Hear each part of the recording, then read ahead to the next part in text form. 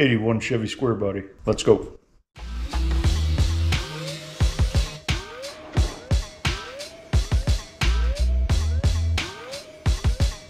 So what I'm doing here is trying to fabricate a patch panel for this side here. As you can see, it's pretty rusty, pretty torn up. So what I'm going to do is use a contour gauge to pull a contour from the other side of the truck here. Kind of find out where my main patch is right here. Kind of just get an idea of where that's going to be. So then all I got to do is flip her around, and I've got the contour there, as you can see. So now, and I've already done this, I can fabricate my panel to about the same shape there. Marking out some spots that we're gonna cut out where it's real thin metal. Contour to the other side going this direction. Now I've just got to make this curve that way. So what we're doing here is fitting this patch. So we got our curve this way, which we talked about before. So now we need to bend this down into the bottom. So I got a line here where we're going to start our bend, and we're going to hammer that out and bend that in. We're going to tack this once we get it formed. We might tack it to it or whatever, but we're going to lay it over the panel, which we will not weld that in place. We're going to form this over top of the existing steel to make sure that it's the right contour, and then what we're going to do is we'll go back and lay this over and cut the old stuff out, tack it in place. So what we're doing is we're going to grind this here piece out, solid round stock, and we're going to try to make a dolly out of this to help us make a compound curve.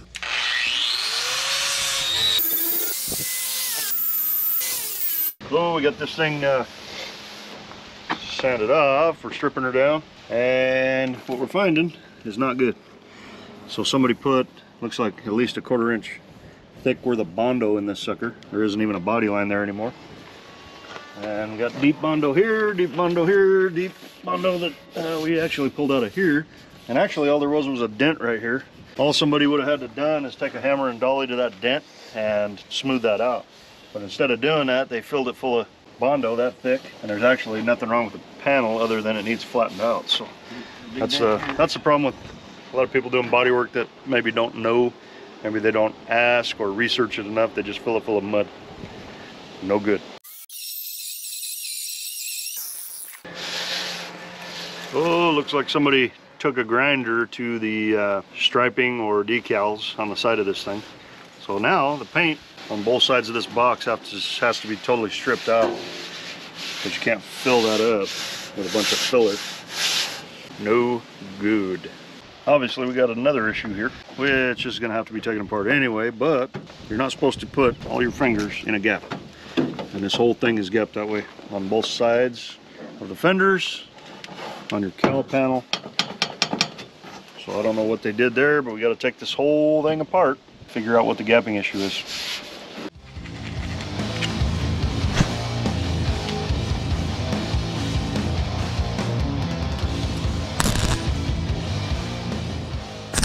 So as you can tell, Jason was welding some little pinholes in this tailgate where the trim used to go, but we're going to eliminate most of the trim on this truck. Working on a lot of the dings and dents out of the whole body, basically.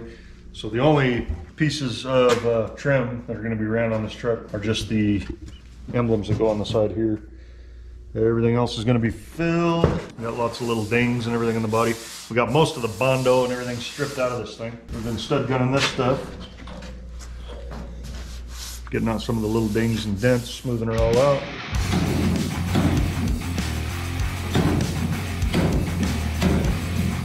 We've tried the Harbor Freight stud guns and slide hammers. We took them back to Harbor Freight and got our money back because they are garbage. We use this bad boy. It is the Magna. It says Magna pin system. It's the Motor Guard stud gun. This one here is a really good one. I think you can pick those up for a couple $100, something like that. And this is the slide hammer, also Motor Guard brand. This came in a kit, bad to the bone. And we're still working on our patch for this spot here. Get that cut out. We also found out that these bumper brackets are all bent, so we're not going to use those, obviously. And they chain these bad boys together. Both sides are bent. Tops of these bed rails had a bunch of holes in them that people have drilled in them over the years for bolting stuff down and what have you. So Jason went along and welded all those holes shut. We also have decided to buy an entire wheel well thing for this side of the truck because this thing is so rotted out and messed up that it's going to be money ahead just to go ahead and replace this whole side. This is another area that needs addressed. We're going to have to hammer dolly that out, straighten it all up.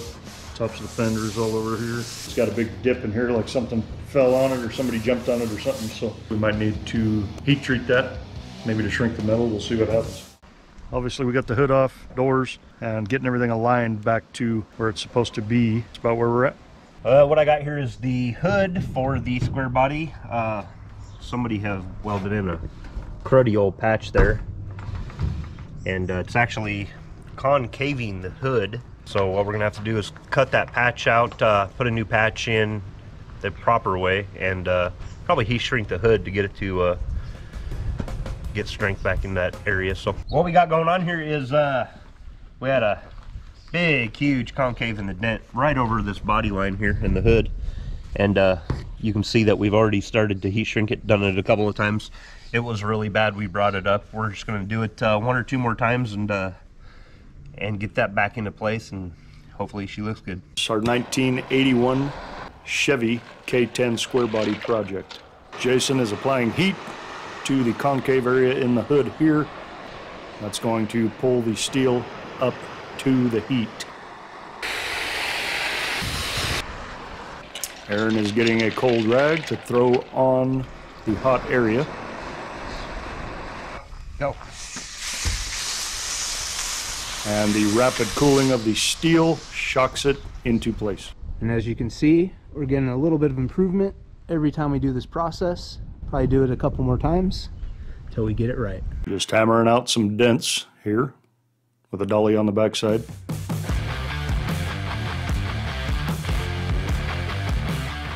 Checking for smoothness.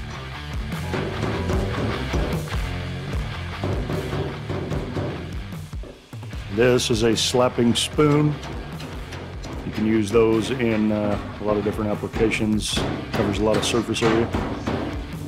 Quite a few imperfections on this fender, including some spots that we have to fill, trim holes and different things.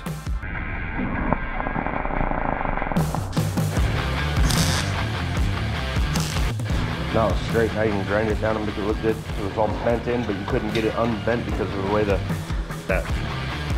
edge is. So Jason's grinding out all the welds, smoothing up all the imperfections.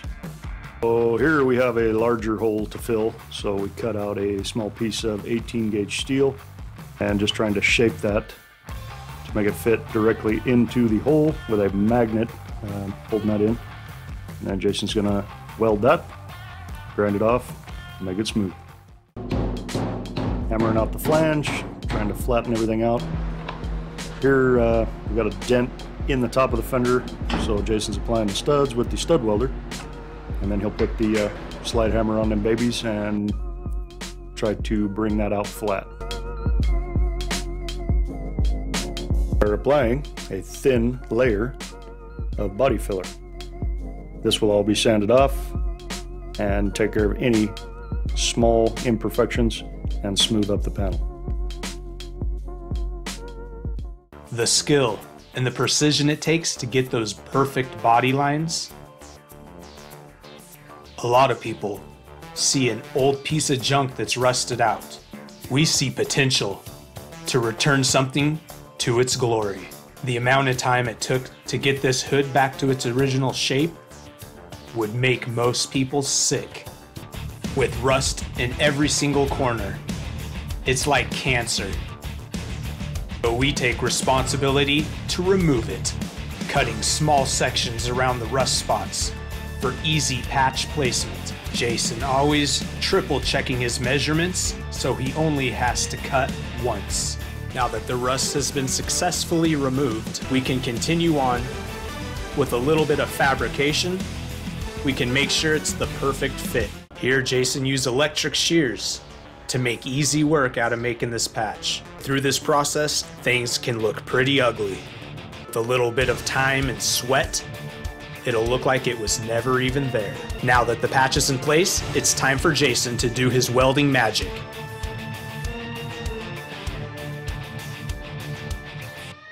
After every tack made, we use a strong magnet to adjust the patch so it's flush with the door, as well as getting a screwdriver underneath the patch so we can pry it around and manipulate it enough to get it to perfection. With the patch job complete, it's time to throw in the gloves and move on to the next task. When you put the body filler on, you want to put it on very thin. This is just to get rid of all the imperfections. The amount of sanding that goes into this is mind-numbing. Dry guide coat is used to identify surface imperfections such as pinholes in the body filler and deep scratches in primer. Unlike liquid and aerosol guide coats, dry guide coat requires no masking before use, and there is no dry time after application. It's no easy task getting behind some of those panels, so you can get your hammer and dolly in position to beat out those dings and dents. No panel is left untouched. You can see the transformation taking place. The body's coming together, getting smoothed out, and removed and stripped of all of its rust. Since the rear bedside panel is toast, we're going to replace it with a new one to save a whole lot of time and effort. We move on to mocking up the new bedside panel and deciding where to cut both pieces for proper panel alignment. Jason measures once, measures twice, measures thrice, measures beyond all measure to make sure this panel is going in the exact place we need it. Oh yeah, it's a Metabo, paired with a 6-inch cutting disc. These bedside panels are double walled. Luckily this one's not rusted through the second layer. With the panel totally cut, we move on to removing all the spot welds in the bedside panel with a Harbor Freight spot weld cutter.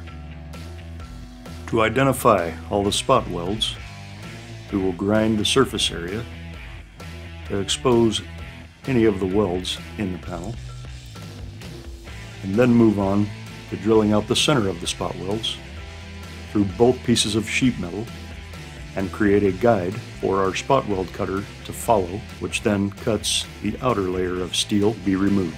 He then unbolts the rear lower panel under the bed and bags and tags the bolts. Meanwhile, back at the ranch, Jason still struggles with the removal of the bedside panel. Under further inspection, he finds more spot welds in the top of the wheel well.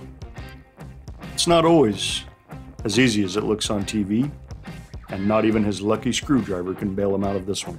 So he pushes on late into the afternoon, only to be met with disaster. His face says it all as he breaks his spot weld cutter. The panel finally removed, we grind down and clean up the inner panel. Using my broken arm, I determine the exact calculation of the pattern to be cut out of the new panel, using the old panel as a template.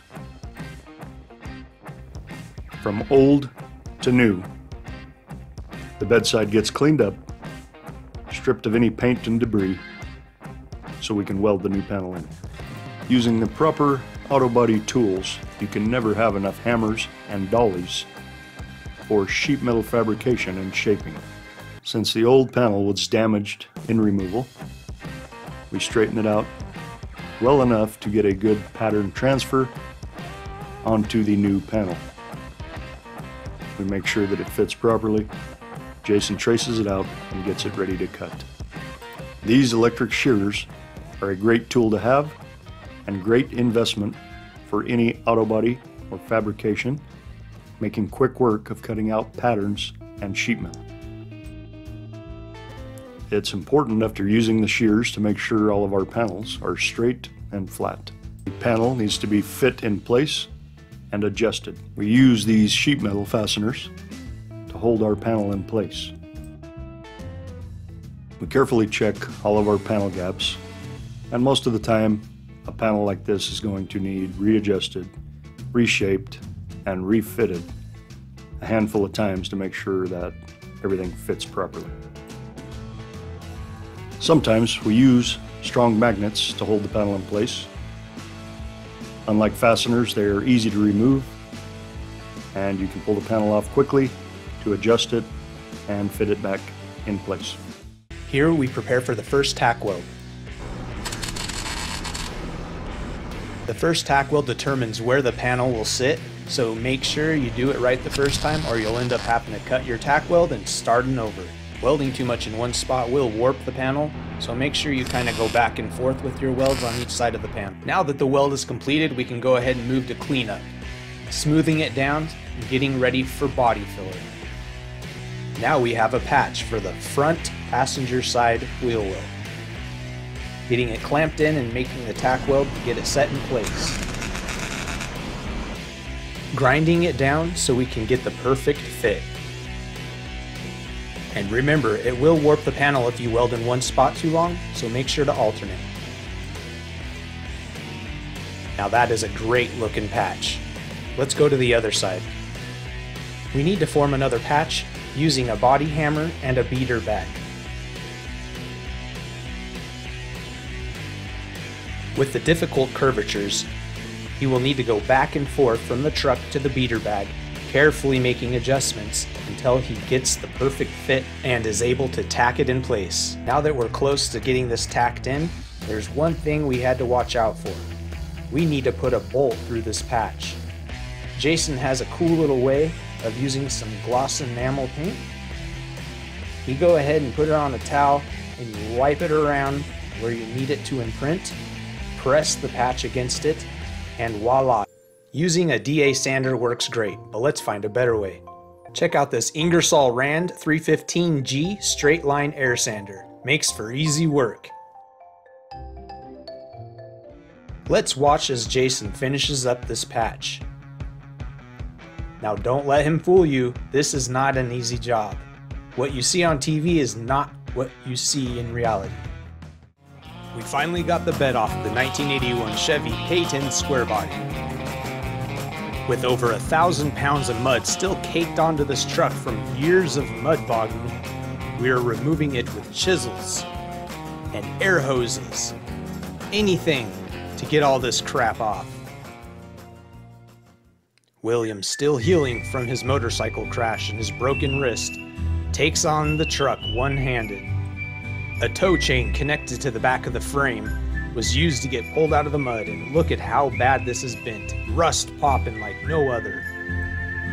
Jason's patches from the previous episode looking great as ever. Moving on to some nasty rust damage in the cab corners, Jason slowly removes it. Surprise, surprise, more pinholes to fix.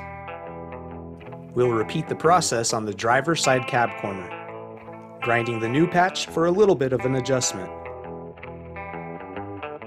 Look at that precision. Fits like a glove. Red oxide for rust prevention.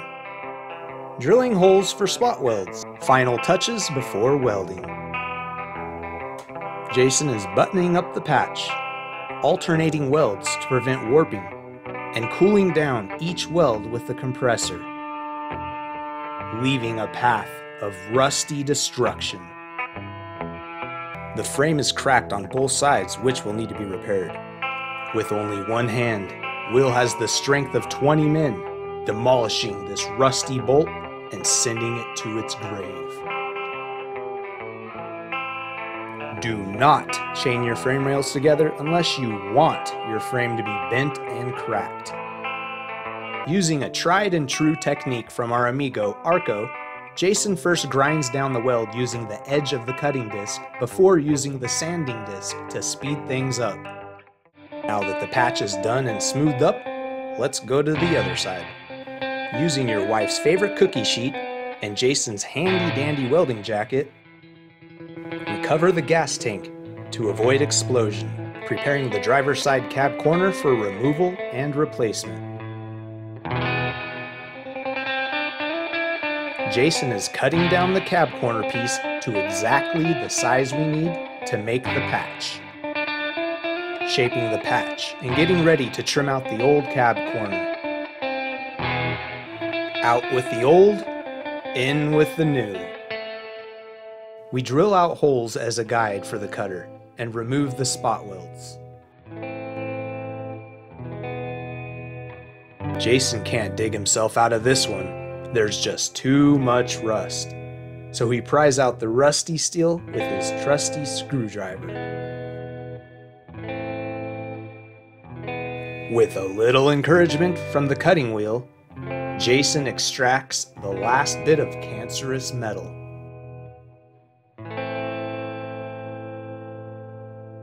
Don't forget the red oxide primer. Jason shapes and fits the driver's side cab corner and repeats the process of welding and smoothing the panel out. We are working on the front panel of the bed where it was bent. We are using a 4x4 and some clamps to get it overstretched.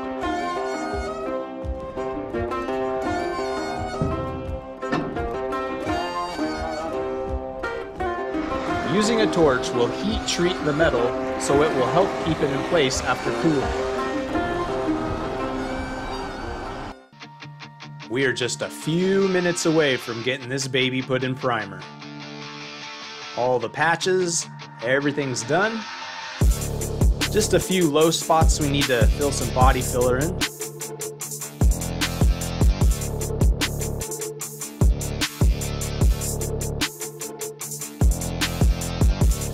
All the pinholes are getting filled in.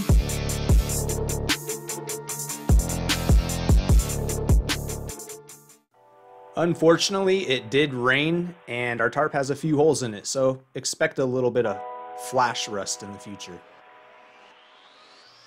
Aaron just scuffing up those nooks and crannies, getting ready for primer. Jason's still trying to beat out that front panel and get it straight. Sanding down body filler and scuffing the entire truck is quite the process. Here I have an impact driver. I'm trying to remove the handle from the tailgate so I can scuff around inside and get the handle, but these screws are giving me a little bit of trouble. Well, looks like you should just give up, Aaron. I don't think this is your day. Jason's getting the cab all taped up, so close to getting the primer sprayed on. We got all the dust we can swept out of the garage, and now we're getting ready to prep the metal. And we gotta make sure that our spray gun is ready to go and clean.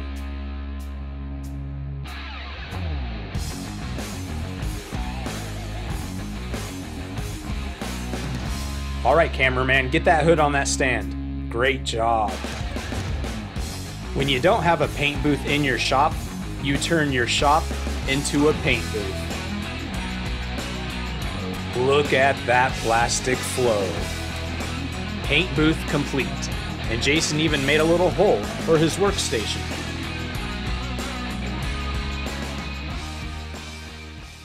When wiping down the metal, you have to be very precise to get all the dust off. Make sure there's nothing left on the rag. Looks like we're about ready to go.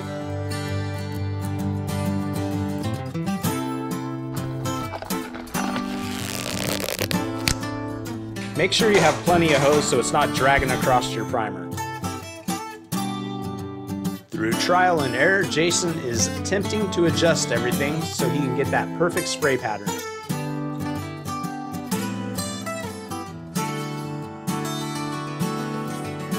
Now to me, everything looks like it's working out perfect, but I think Jason's just not quite happy with what's going on. Now please take note that the temperature is in triple digits right now. It's very hot out. Oh, whoops, we're using the wrong reducer. Aaron went and bought some stuff that's for 80 degrees plus. Let's see if that works out. Jason is a happy camper. Now that the cab is all primered, we can move on to the hood and all the other parts. It's prepping time again, making sure to remove every single particle of dust you can.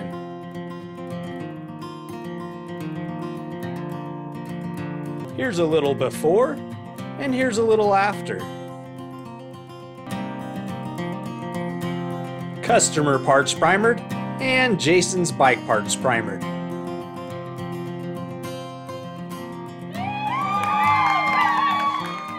Now it's time to get the hood and fenders put on and get this project pushed to the side.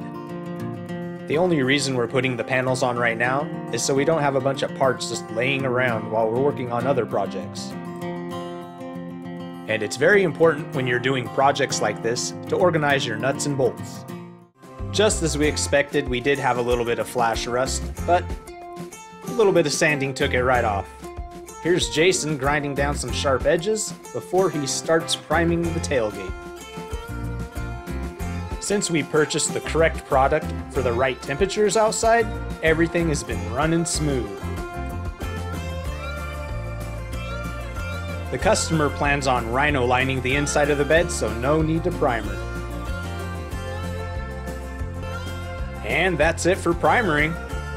Let's check everything out. Looks great. Jason did one heck of a job.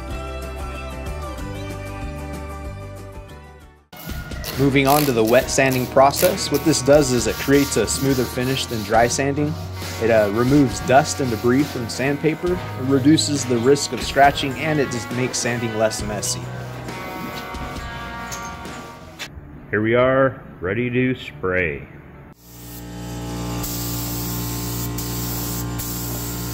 So, got 2 coats of color on. It's nice and white. Got a run or 2 here and there, but I'm gonna have to sand out before we go to clear. Here's before with just the primer, and here's after with the white paint.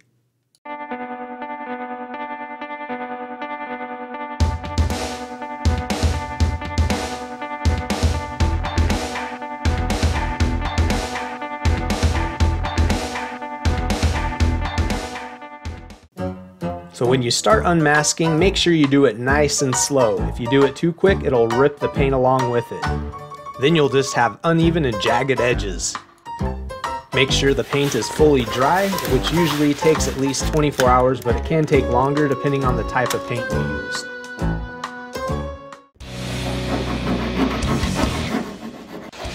After attempting to get the door locks in, they were not fitting, so we found some body fillers stuck in there, so we're filing it down, and that should make the precise fit. Now we're going to go ahead and start putting the truck back together, piece by piece. Let's go ahead and get at it.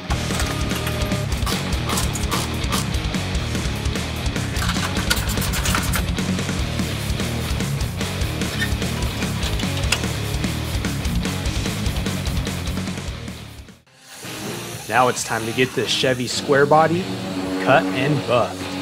Using only the highest quality McGuire's Mirror Glaze. This stuff helps remove swirl marks, it helps level the paint, it helps remove orange peel, and it protects the paint. And we use gold class wax to make it shine.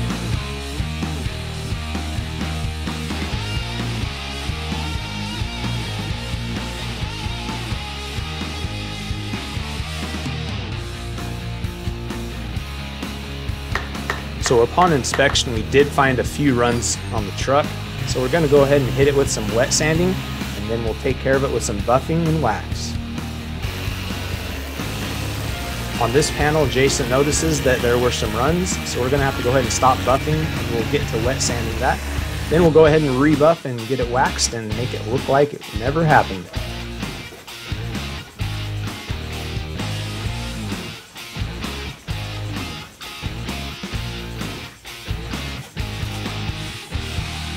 Jason's doing the final wipe down after waxing, and oh wow, that thing is shining. Now that the runs are wet sanded out, we'll go ahead and buff the panel again and get it looking good. We still have a little bit of wet sanding to do on the other side, but it's just about ready to be cut and buffed. Doing the final wipe down on the driver's side, and wow, we could not be happier. That baby is really shining. We're down to the last couple bolts and just adjusting the hood. And now let's take a look at our final work. Wow. with all the panel replacements, patches, and body lines we had to create, I think this is looking pretty dang good. We do appreciate you coming in and checking out our video. Don't forget to like and subscribe and let us know what you think of our work.